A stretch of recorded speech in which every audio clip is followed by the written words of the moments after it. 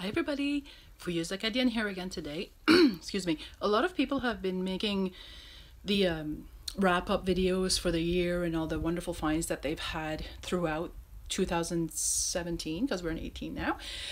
And I haven't been able to upload videos lately because I've been way too busy. It's been way too cold and I haven't been able to get out. So I figured that I would just totally go with it and do the same thing as everybody else is doing and show you some of my favorite finds. I've got some metal detecting finds. I've got one of them that is actually a magnet fishing find, and the other ones are coins that either I dug up, but these are pretty much all coins that I ended up going through and finding a whole bunch, $13 worth from my sister that I bought, and they're not like super expensive coins or anything, but they're really interesting coins and I like them a lot. So without further ado, let's go on and do this whole presentation thing. Plus there's going to be a shout out real soon for this amazing channel. It's called the Quin's Coins, and that should probably be up right here, or no wait, I think it's going to be up here. I can't remember.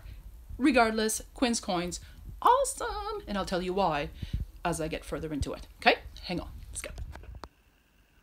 Alright, so when I started metal detecting, I only had a cheap yard sale find. One is like $30 or something ridiculous, and it didn't work that well, but I was able to go out and look a bit, and this is what I had found the very first time I was out with that detector, and it's a tube of toothpaste. Now I cannot remember, it was a Palmolive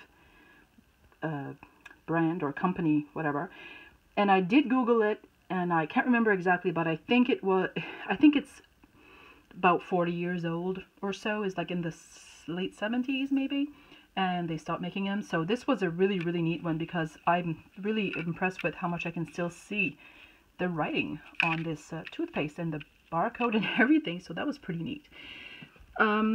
So then my second favorite find is actually my very first find with my new detector. I was at a place where there's a lot of weddings that are being held, and I used to go when I was a kid, called Richelieu, and I went under a tree and detected around there because I remember when I was doing my information gathering for my metal detecting and where I could go to get her done, somebody in the videos had said go where people would have leaned up against, sat down at for shade, so under a big tree. That's what I did, and I got this amazing Zippo lighter.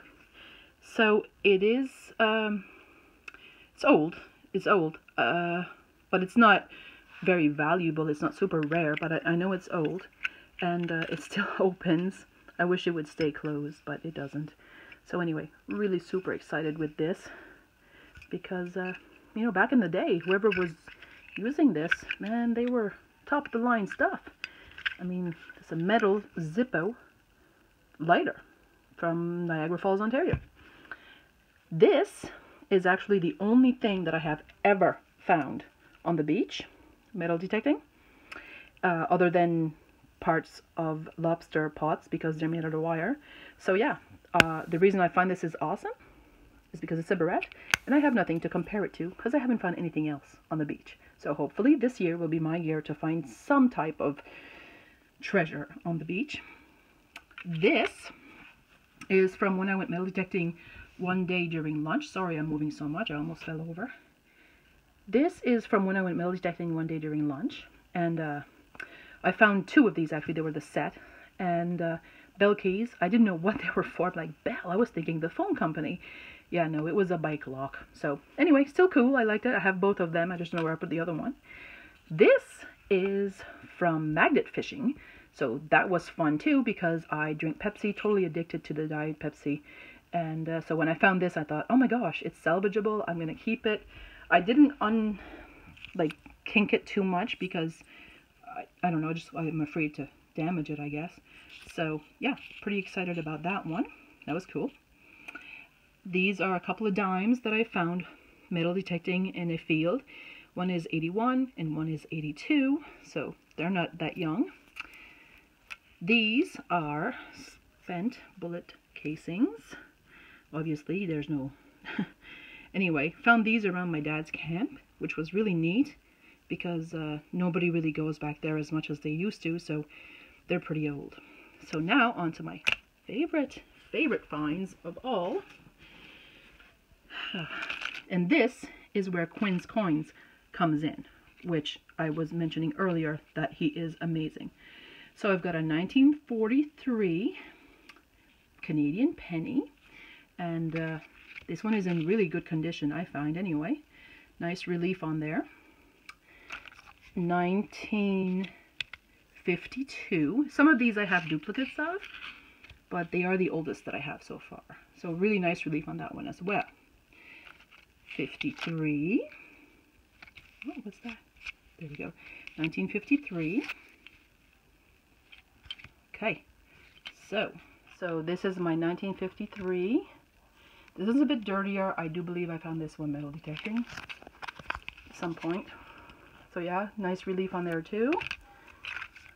We're getting to the best ones. My 1957. See, these, I mean, obviously they were in circulation, but they weren't abused. This one, 1959. Which this one is 1960. Nice. This is 1961. So we're good with that.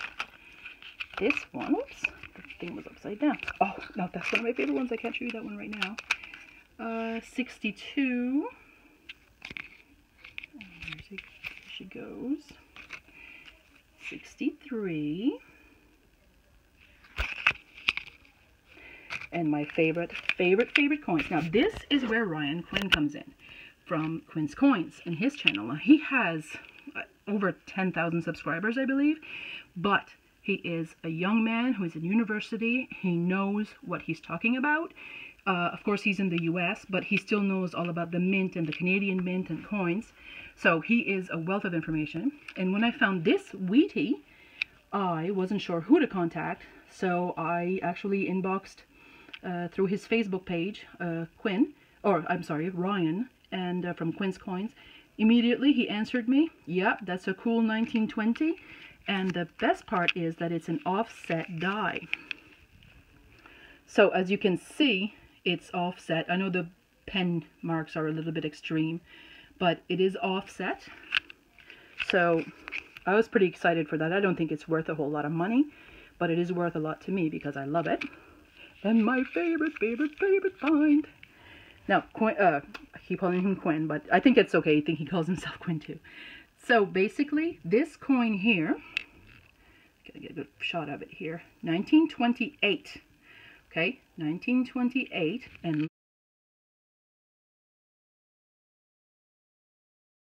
look at the back. It's a blank. There is no back side to it. You can see the rings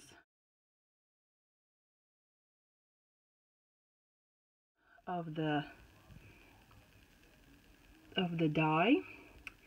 And if it wasn't for him, he says he thinks it might have been a trick coin, because they used to have trick coins way back when. I googled it, can't find it anywhere that there's a 1928 trick coin. Doesn't mean they don't exist, just means that I wasn't able to find it. So because of this, to thank Ryan, and actually his brother Kevin is on his channel too, and they're really sweet together. I enjoy watching them. So anyway, I figured that as a thank you to Ryan for helping me when I wasn't sure what I was looking at, it's a Canadian quarter, and I don't think he has one of these, or he hasn't shown it. And it was for Remembrance Day, and they have the poppies on it. So this was for the 2010 celebration, 1945 when the war ended, and 2010 was when they commemorated it, and there you go. So I'm gonna try and get Ryan's mailing address, and I'll try to send this off to him because I don't think he's got one. It's a really good coin, and I'm hoping he can add it to his collection.